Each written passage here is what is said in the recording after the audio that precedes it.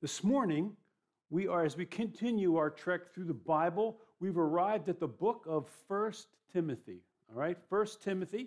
So open your Bibles to the book of 1 Timothy. This is an exciting book of the Bible. One of the three letters that fall together, these are the pastoral epistles, they're called. Pastoral epistles. That would be 1 Timothy, 2 Timothy, and Titus. Why do they call them the pastoral epistles?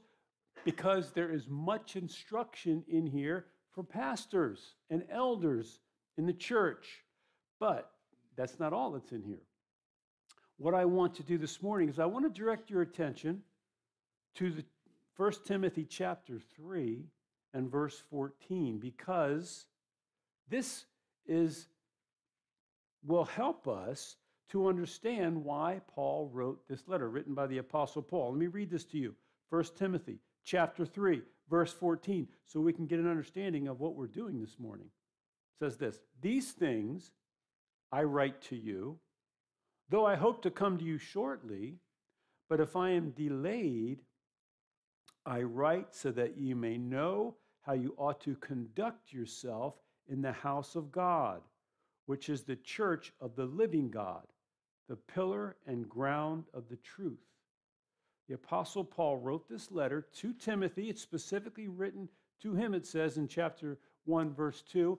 But of course, we know that all Scripture is given by inspiration of God and is profitable for doctrine, for reproof, for correction, for instruction in righteousness, so that the man of God may be thoroughly equipped, thoroughly equipped for every good work. But here's why he wrote this: so the church would know how they are to conduct themselves as the church. Not just the building, the people. So we know that this is the theme, a key theme in this letter, is how the church may conduct themselves. So as we look at the book of 1 Timothy, let's look at it in that light. And this morning I'll just give you the title of the message before we stand together and read these first 11 verses. But the title of the message this morning is Considering the Call of God. Considering the Call of God. Let's stand together and I'll read the first 11 verses. You can follow along in your Bibles. 1 Timothy chapter 1, verse 1. Paul, an apostle of Jesus Christ, by the commandment of God our Savior and the Lord Jesus Christ our hope, to Timothy, a true son in the faith, grace, mercy, and peace from God our Father and Jesus Christ our Lord.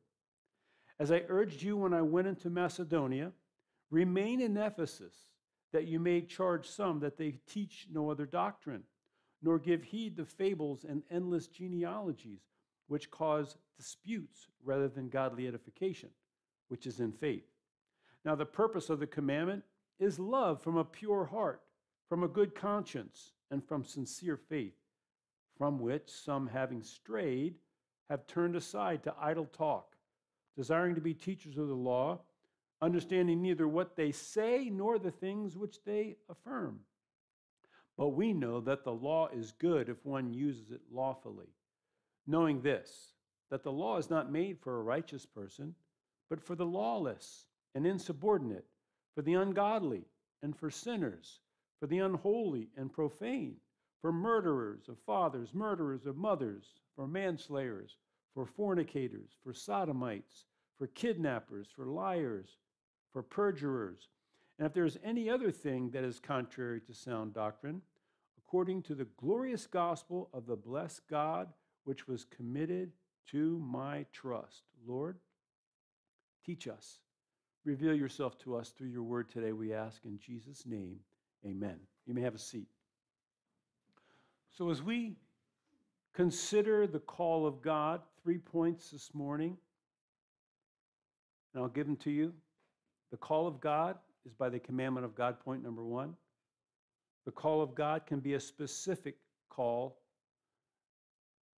And then we have point number 3 is the purpose of the call. The call of God is the commandment of God, is by the commandment of God. The call of God is specific. And there is a purpose for the call of God. Now, as we look at this, we see first and foremost that it's written by the Apostle Paul. It says that right there, Paul, An apostle, that word means one who was sent with a message, the word apostle. He is sent with a message. Now, but what I want us to see here, the first thing I want us to see is that Paul had a specific call on his life in the body of Christ. He was called to be an apostle. And look what it says, by the commandment of God. Now, this idea of a call on your life, yes, that's exactly, each one of us, humans, little Wyatt at his age doesn't have a clue about this at this point in his life, but he has a call on his life. And it's up, and we prayed over his parents and his family today and over the congregation that we would be used by God somehow to help him fulfill that call that he has for his life. Now, obviously, most of that will fall on his parents. Actually, I take that back. Most of it's going to fall on God. But his parents are going to be secondary in that and very important. The rest of us, just a very peripheral view or help in that idea. But it is nevertheless the idea that as we pray over him this morning, just acknowledging that this little one has a call on his life. And the hope is that when he stands before God at the end of his life, as the Bible says, to be absent from the body, present with the Lord as a Christian, but to hear, well done, good and faithful servant. That's going to be music to your ears. That should be the thing that you desire to hear from the Lord Jesus Christ. The question is, how do we hear that? Well, you answer the call of God. Most of you have telephones. Most of you, when the phone rings, most of you answer the call, right? And things have gotten, you don't have to answer the call, but you know what I mean. The phone rings, you answer the call. Same concept with the Lord. When the phone rings, we answer the call. I'm talking about the call to be a Christian, first of all. God knocking, maybe some of you can remember when that was taking place in your life. The call of God in your life. But you must answer that call. You must respond to the call of God that's coming.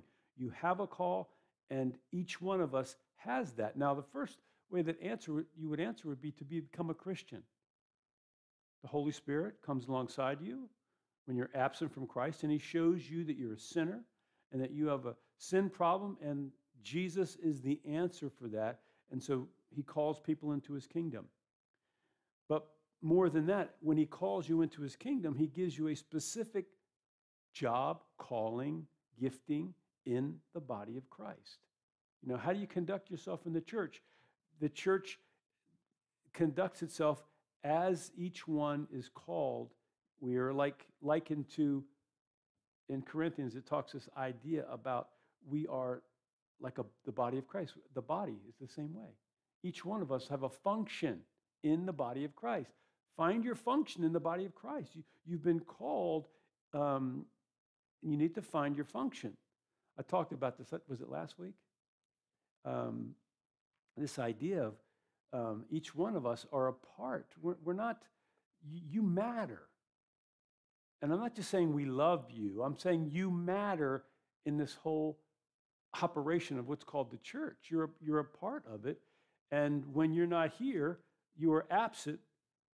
When you're absent from the body, so to speak, absent from being at church, it matters. And I use the illustration that when I'm absent from the body, I have to get somebody to fill in for me, right? I just can't not show up for church.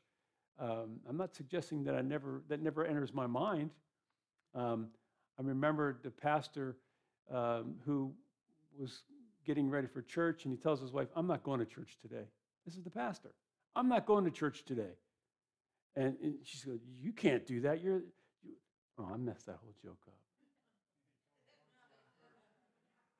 I'm getting old, people. Pray for me. Thanks, Dave. You're right. You've heard that joke before here. I told the punchline. Forget that. Erase the tape. Anyway, it wasn't that funny anyway, really. But the idea that the guy, he was telling his wife, you weren't supposed to know it was the pastor. Okay, that was the part I told. "I'm not going to church today." I'm going to finish it anyway. I'm not going to pretend you don't know that part. I'm not going to church today. Why aren't you going to church today? I'm not going. And he goes, just give me 3 good reasons why I should go to church today. Those people hate me. They hate me there.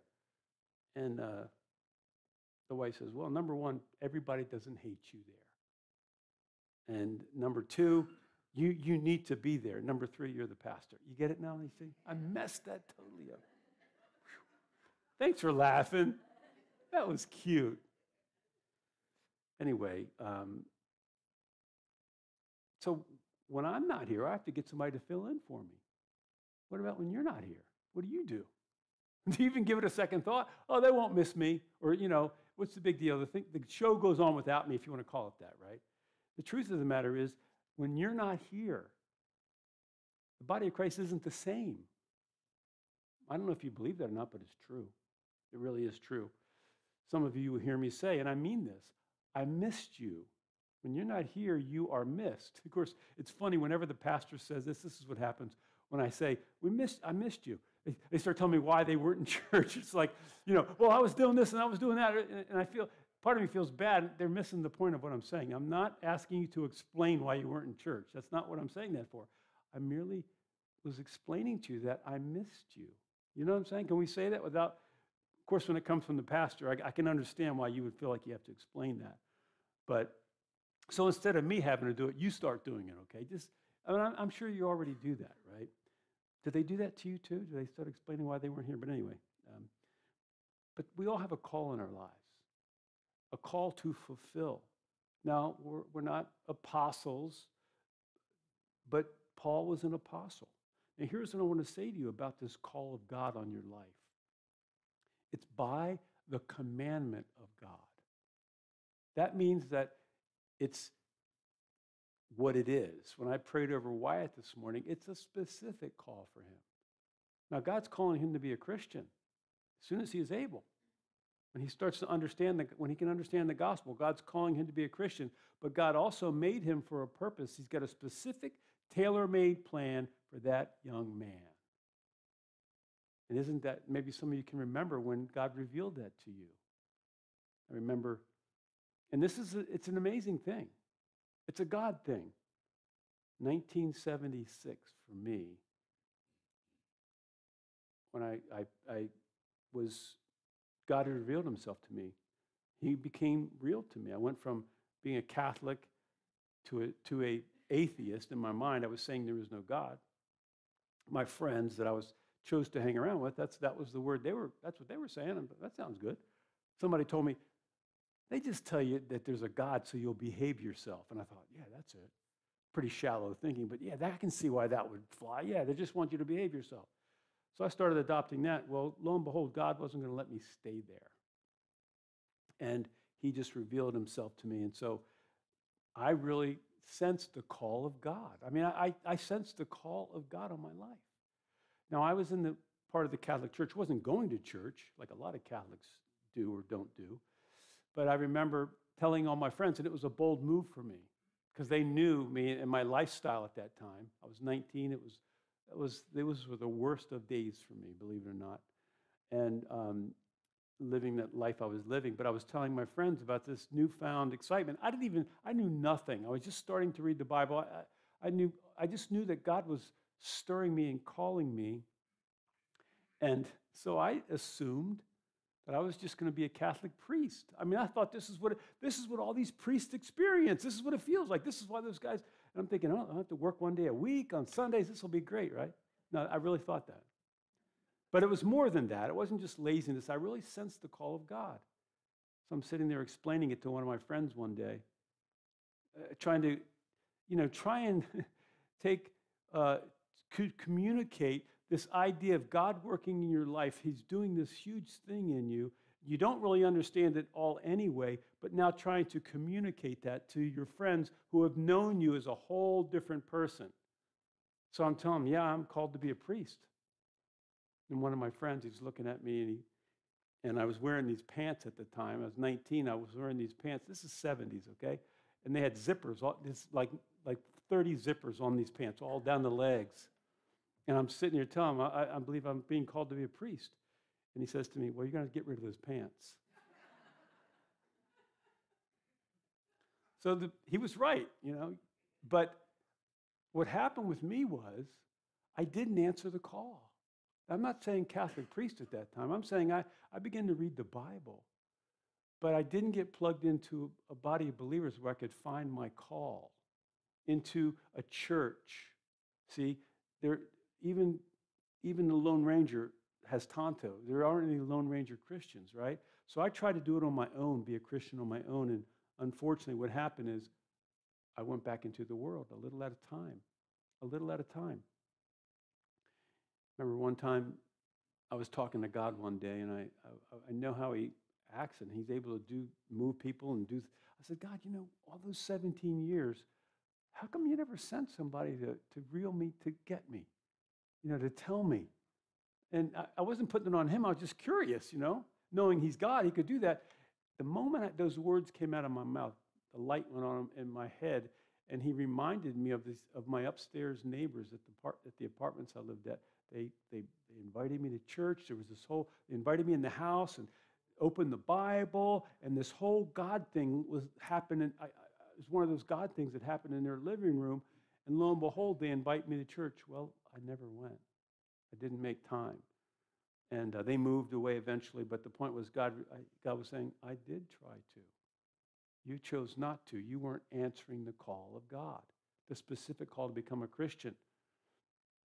Years go by, and the Lord reeled me in 17 years later. I won't go into the details, I don't have time, but what happened was, as time went by, I realized, because here's what happened to me.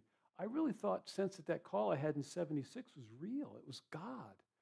But then when it went away, kind of thing, and I went away, I was thinking, what was that? What was that? What was that about? Was I just delusional at that time? Or did I think it was God? But years went by, and I realized as God brought me into the ministry, and I realized that was real. God was calling me into the ministry. I just wasn't listening. And it wasn't just the timing. Like I said, these people had invited me to church, and I chose not to go, not to answer the call of God. Taking that next step in the call of God, because it's a commandment of God. It's not a choice. Here's the funny thing about this. It's not a choice. In other words, I believe we're made specifically for a certain purpose. And we won't find our function. We won't be content really in life until we find and walk in that purpose that God has for us. And you have a specific purpose in the body of Christ. That's my point. You need to find your function in the body of Christ. Answer the call of God on your life, because it's a commandment by God. But Paul, an apostle of Jesus Christ, by the commandment of God, our Savior, and the Lord Jesus Christ, our hope, to Timothy, that's who the letter's penned to, a true son in the faith. Now, of course, Timothy was Paul's son in the faith, or Paul being Timothy's father in the faith. And Timothy was a pastor, a very young pastor. And he answered the call at a young age. He had a grandmother and a mom that raised him, godly people, and he answered the call of God. And Paul sent him to a place called Ephesus.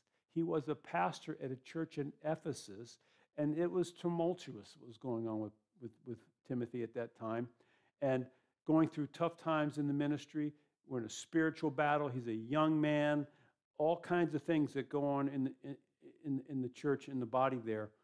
And Paul is going to write something to Timothy here, and this is point number 2 regarding the specific call of God. Now, there's the call calling you to be a Christian. There's a call calling you to be whatever your function is in the body of Christ. Now, I want to talk about a specific call, meaning how to discern God's will in a situation. Because he says this, the Apostle Paul speaking to Timothy in verses 3 and 4. This is point number 2, the specific call of God. As I urged you when I went into Macedonia, remain in Ephesus.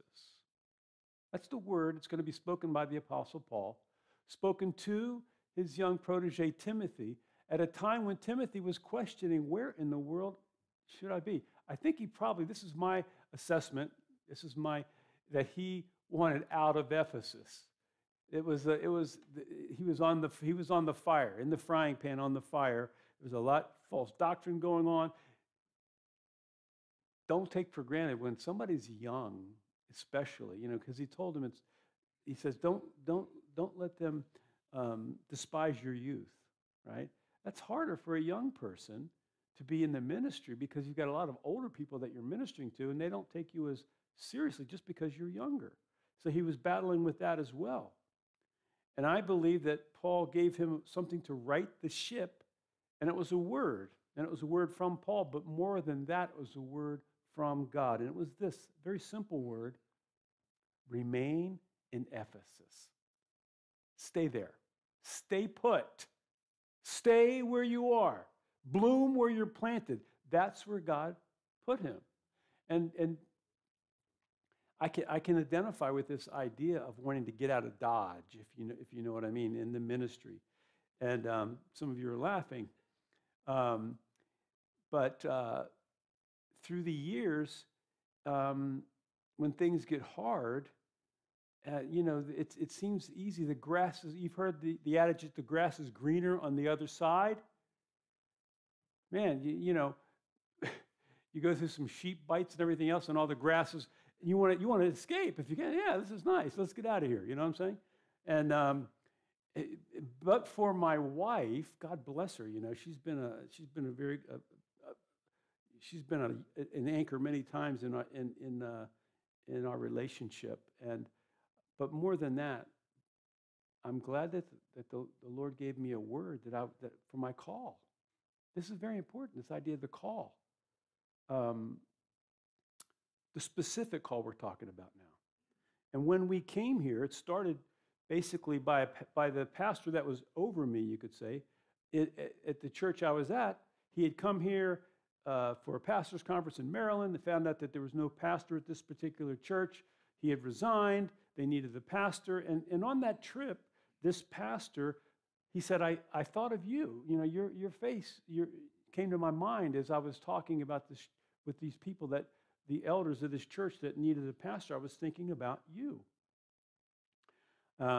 So I began to pray. Candace and I began to pray. And we prayed about other places because I was the pastor at Calvary Chapel, Costa Mesa, and there were many people calling there, sending letters there that needed pastors all over the nation, all over the world, really. So I prayed and visited some churches even in San Francisco. Yeah, San Francisco, close to San Francisco. Can you believe that? And then we even prayed about a place called Tonga. Look that up. Before the internet, I had to go to the library. That's how long ago. I went to the library and did research on Tonga.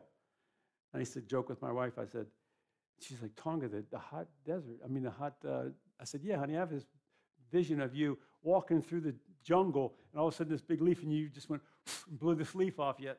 And I used to tease her with that one. We're going to Tonga, honey. Well, that wasn't what God had. It's what we sought him on it. We prayed about it. But we prayed, I don't know how many times, 3 or 4 times before, and then, like I said, the pastor came and told me what he told me after he got back from the trip here in Maryland in 2001, whatever it was, or 2.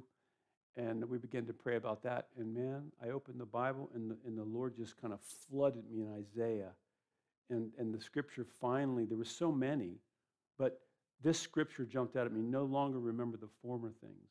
Behold, I will do a new thing. And the Lord spoke to me and says, your time at Costa Mesa is over. Just like that. Your time at Costa Mesa is over. Now, I want to tell you something. I was loving being there. I was still in the pinch me state, but I was excited about what God had for the future, because the call of God's exciting. The specific call of God is exciting. And so he gave me, and I began to put the dates. I still have the Bible that I put the dates in, but I had to revisit that many times later when I started doubting the call. Lord, are you sure? Did I not hear you? I think I was just wanting to hear something from God, and I made this whole thing up in my head. Maybe that was happening, right? You ever done that one? I couldn't have heard that from God, because it's not working out the way that I thought it was going to work out, right? I'd go back to the Bible, and the beautiful thing was, it wasn't just that he reiterated what happened several years beforehand. It was whole new and fresh and alive right there. An encouragement like the well. You were getting watered at the well, the Word of God. So I understand what it means when you want to get out of Dodge. And believe me, I'm not alone in this. I have counseled many pastors since then that have the same idea because Satan wants you to leave town. That's one of his tactics. Get out of Dodge. That's one of his lines that he uses, that he tries to get you just to leave.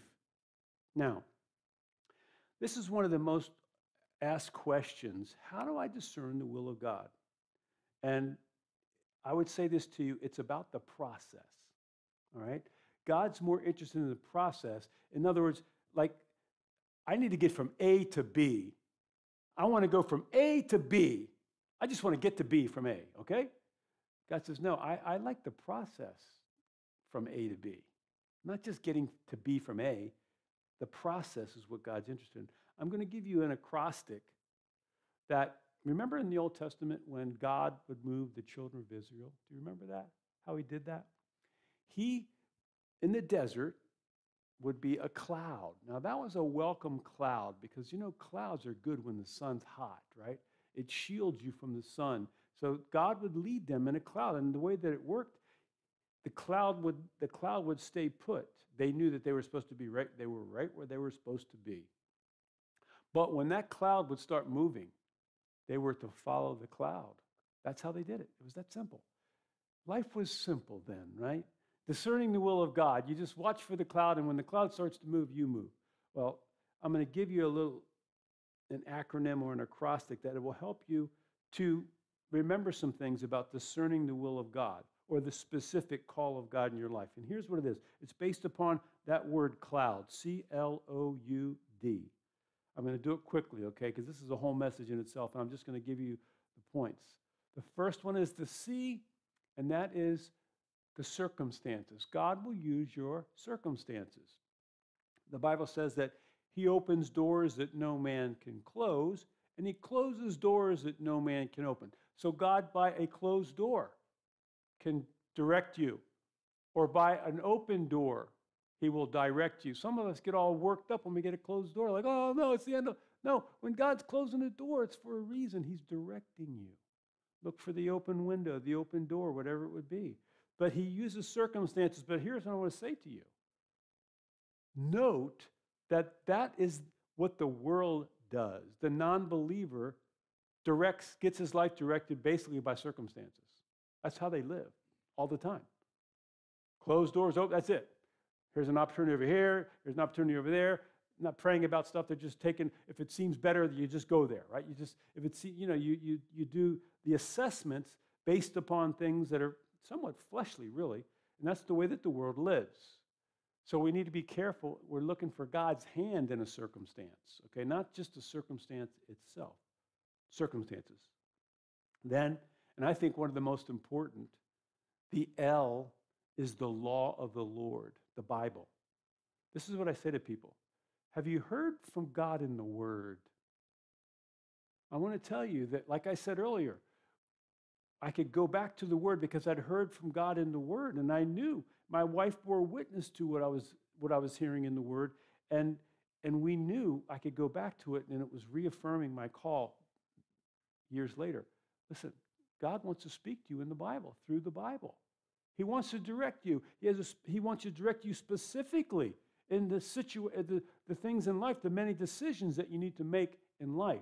Now, you don't need to seek God's will for should I go to work tomorrow, right? It's Monday. If you work on Monday, you go to work tomorrow. You have to pray about that, right? Yeah, well, you're on vacation. Well, don't go to work tomorrow then. But you don't have to pray about that either, right? You don't have to pray about, should I go to school today? No, it's not hyper-spiritual. Some things you don't need to be praying about, but there are a lot of things that you just kind of do that you should be praying about. But the law of the Lord, looking for God to speak to you through a word in the Word, a confirmation from the Word. Now, so we got the circumstances, the law of the Lord, the O, others. Now, here's what I would say to you. The Bible says that out of the mouth of two or more witnesses, let every matter be established. So we're talking about confirmation mostly. In other words, God will use other people in your life. This is an illustration here where Paul isn't the cult leader and everybody under him must now do what he says, right? That's not what's happening here. But what Timothy would do is Paul tells him, remain in Ephesus. That's a confirmation for him. I'm sure the Lord's already been speaking to him about that. You get the idea? So others, in this case, of course, he would be the father in the faith that God put over Timothy. Very important concept. It would be your parents, your spouse, the church, your Christian friends. But this is important to keep in mind, to stay balanced. Other people aren't to run your life, make your decisions for you, but they are put there for a safety for you. In other words, other people that are praying people that you know will bear witness to what you're involved in, right? If you're doing something, if you're involved in something, and all the Christian people around you are saying, this isn't right, time to stop and wait on the Lord, right? Don't push past something like that. So God uses the others, CLO. And then you, the undisturbed place, okay? This idea of peace that passes understanding. The Bible says that let the peace of God rule in your hearts. Do you know this? Do you know that God will direct you by his and through his peace? Now, the devil is just the opposite.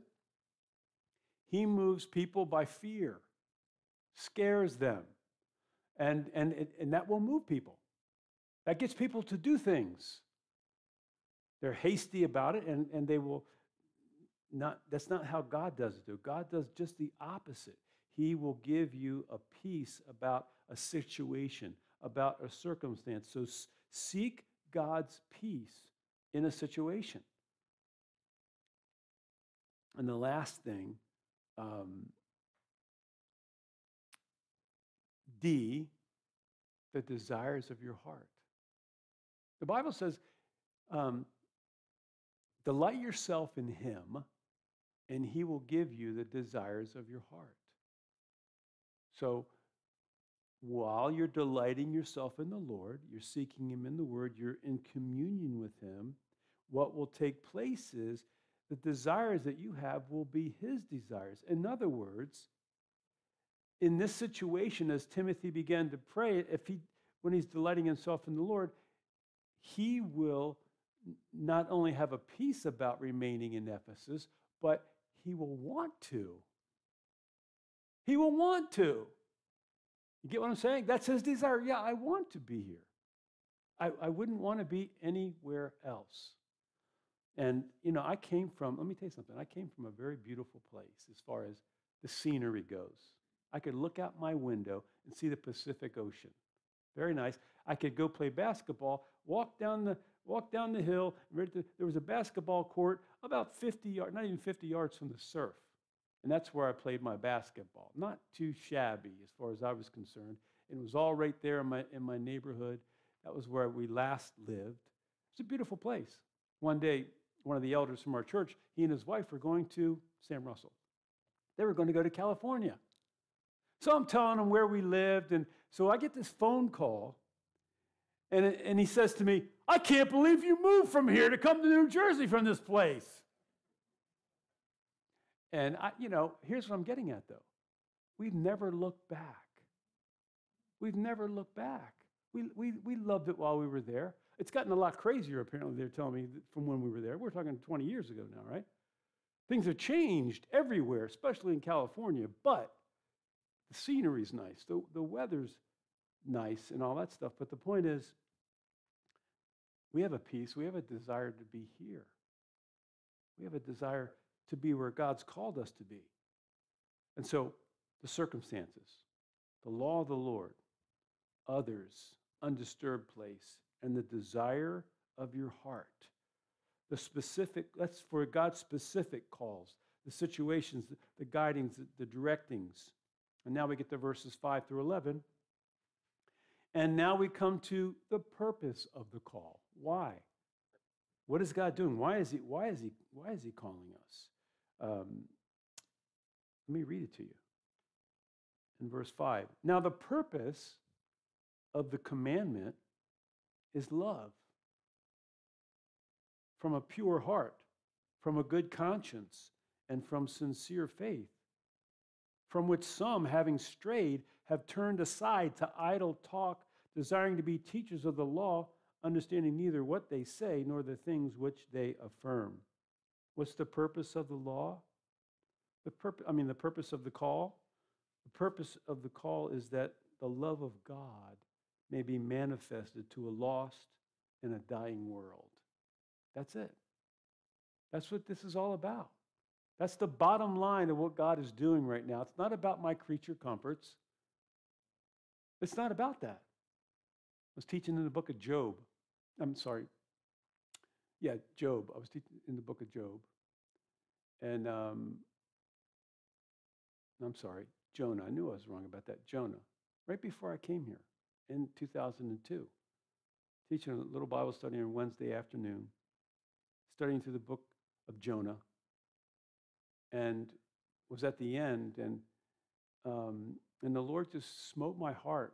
Because what happened was when the pastor came to me originally and said, by the way, I was announcing to him, I'm going on vacation. I'm going to Canada with my wife, Banff, Canada. We're going to be gone for 3 weeks. And he goes, Canada, huh? Do you feel called there? And I said, no. He goes, what about New Jersey? You know, believe me, I can just tell you, Banff, Canada, the Canadian Rockies, and Newark, New Jersey. That's what I thought New Jersey was, okay? Those two were like as far on the spectrum as you could get apart from each other, all right? And that was the beginning of it. And I got to tell you, my first thought, now remember, I came from Maryland, okay? I lived in Maryland in my late 20s.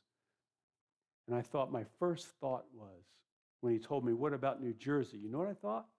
It's cold there. That's what I thought. My first thought, it's cold there. So that's my thought. I didn't even know, I thought the thought, but I'm studying for the Bible study, and the Lord showed me, you're like Jonah. You didn't care about the people. You were more concerned about your creature comforts. Remember when Jonah, the sun was beating down on him? He's over the hill looking down at Nineveh. They've repented, and he's upset. He doesn't care about those people. But then he says, then God caused a plant to grow over him, and he was shaded, and he's like, now I'm comfortable. And then it says God prepared a worm to eat the plant, right? And then the thing went away. And so Jonah was upset again. But God, what he spoke to me was, you were more concerned about your own creature comforts, of how cold it was there, than about the people. Now, that was true. That was my first thought. That was my flesh. But God began to use that and show me, I'm sending you, it's about my people. That's what you should care about. So the purpose of it was love, the love of God being manifested to a lost and a dying world. See, it's not about your creature comforts. Don't get too comfortable here. This is not your home. You're a foreigner. You're one of these aliens that they talk about. You don't belong here, and you're not going to stay here for that long. That's the truth. You've been made or remade for heaven. That's where we're headed. But until then, there's a purpose in the call that God has for you, and it's not just to give you a more comfortable life here on earth. It's that the love of God will be manifested to a lost and a dying world. Look what it says in 1 Corinthians 3, 1 through 3. I'm going to read it to you. Though I speak with the tongues of men and of angels, but have not love, I have become sounding brass or a clanging cymbal. And though I have the gift of prophecy and understand all mysteries and all knowledge, and though I have all faith, so that I could remove mountains, but have not love, I am nothing. And though I bestow all my goods to feed the poor, and though I give my body to be burned, but have not love, it profits me nothing. In Galatians 5:22, but the fruit of the Spirit is love. See, folks, what God wants to do is he wants to manifest his love through you. Are you willing to answer the call? He wants to bless the world through you. That's the call that you have on your life. That's the call that we have on our lives. Now, I want you to see that this love is to first and foremost to build up the church. Yeah, the love that we have for one another. And don't we exercise that? We love one another. And we build each other up in the body of Christ. We're not perfect people, none of us are, but we accept one another. And we love one another. But the last thing that he's going to speak about is the law here. Look what he says about the law, because he's going to, verse 8, he's going to get into this because verses 8 through 11, because the guys that were teaching the false doctrine were teaching the legalistic side of the law, meaning to keep the law. That's what this is all about. And I want to tell you, the purpose of the call is love, not law. Law has its place. Look what it says in verses 8 through 11.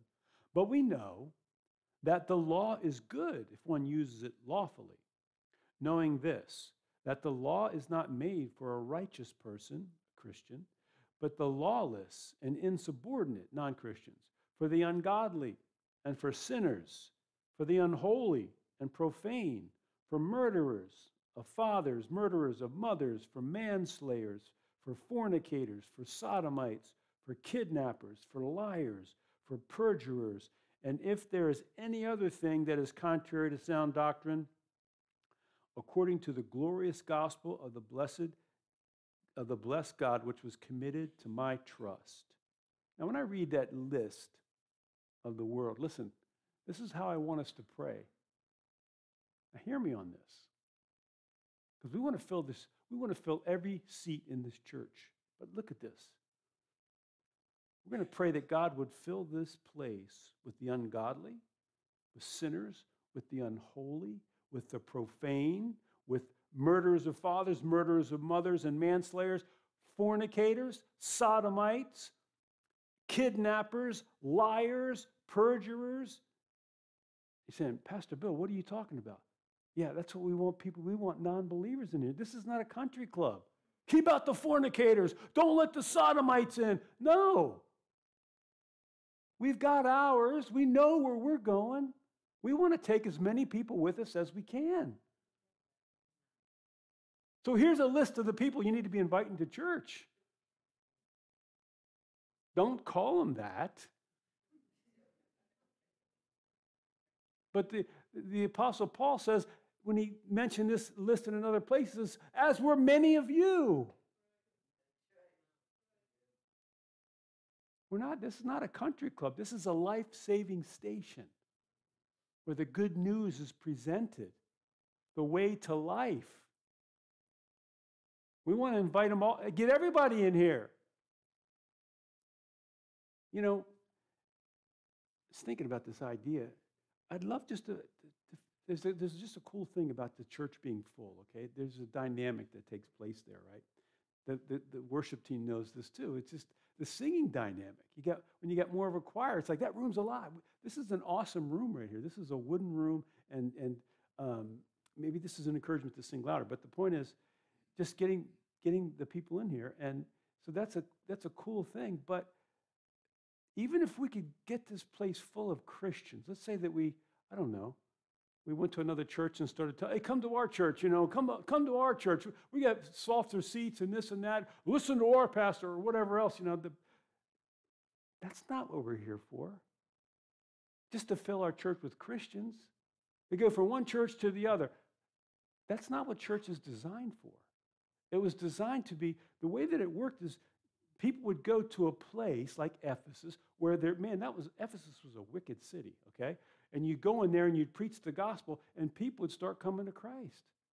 And then, of course, that was their church, right? That was their church. Don't misinterpret what I'm saying right now, okay? But hear what I'm saying at the same time. We want to fill the church with non-believers so they can get saved.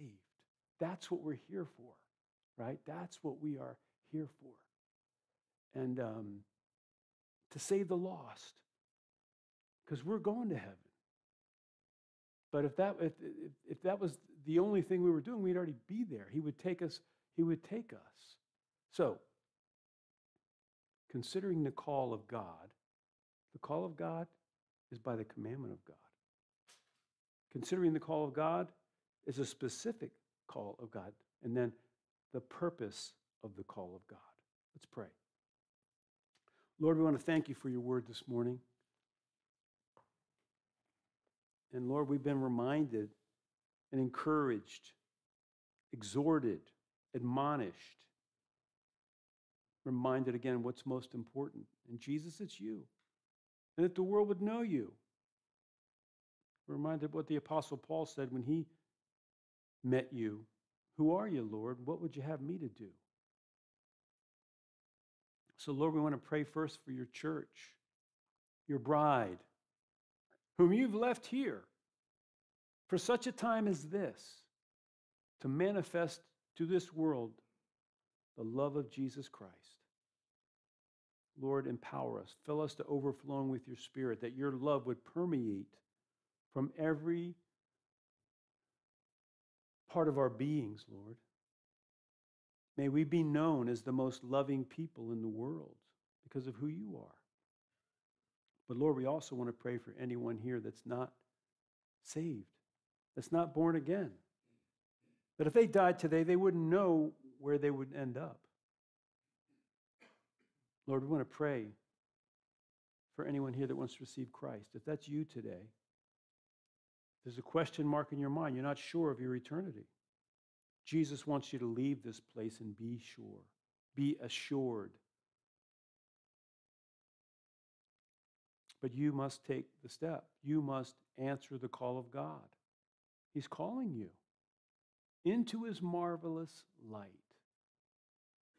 It's all about your surrender right now. It's about you laying down the life that you've been living. It's about turning your life over to the one who created you and the one who has a plan for you. But it begins with your surrender to him. And he's calling you to that place today. And if you want to surrender to Jesus Christ today, I want to lead you in a prayer. Pray this prayer. Pray it out loud and pray it after me. And mean it in your heart. And God will hear you. Pray this prayer. Dear Heavenly Father, thank you for sending Jesus to come to this planet and die on that cross for my sins. Lord, I'm a sinner. Forgive me for sinning against you. Come into my life today. Jesus, be my Savior, but be my Lord. I want to live that plan that you have for me. And I pray these things in your name, Jesus. Amen. Let's stand together.